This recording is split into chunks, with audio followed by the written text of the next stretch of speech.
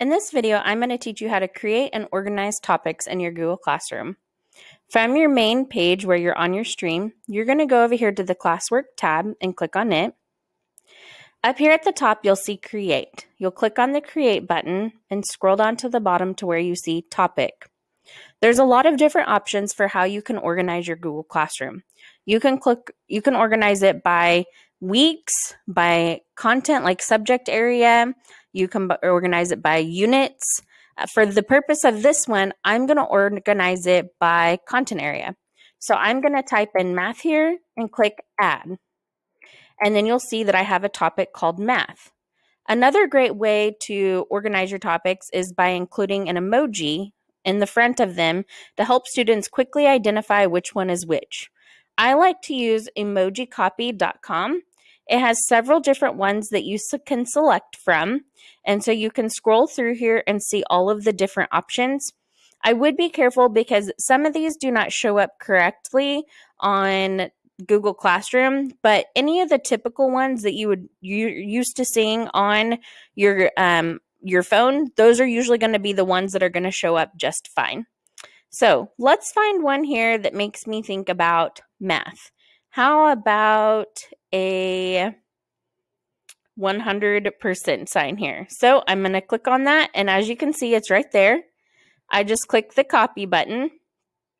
Now I'm going to go back over here to my Google Classroom, and I can edit it or rename it, and I'm going to paste that 100% right there in front of it, and now mine has 100% math. I can create another topic. So this time I'm going to find my emoji first. So let's do one for, how about science? So for science, in 4th grade, we study about volcanoes. And I feel like this one looks a little bit like volcanoes, but maybe an earth might be a better one. So here's an earth. So I clicked on that earth. I'm going to click copy. I'm going to go over here and paste it. And now I can click science.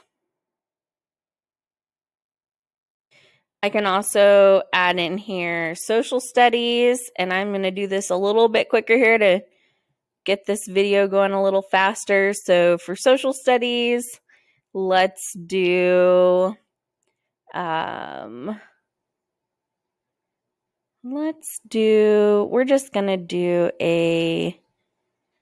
to do a calendar. Okay.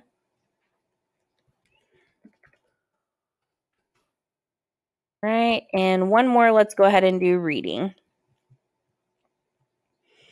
I'm going to do some books here for reading.